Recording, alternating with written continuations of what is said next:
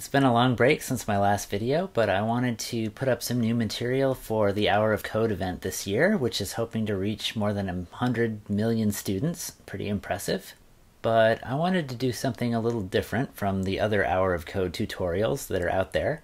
So in the next 10 to 15 minutes, I'm going to be showing some programming basics that you could use to make art or simple games, and we're going to use some real programming tools that professional programmers use. So you'll be able to either make an iPhone app or an Android app, or we'll use a language called Processing.js that's used by visual designers and artists. And hopefully that'll be all you need to start playing around with programming and hopefully get you interested in learning more. So now I have a choice for you. You can learn Processing.js, which is a language used by designers and visual artists. And you can do that in your web browser. Or you can learn to build an iOS app that you can run on your iPhone or iPad.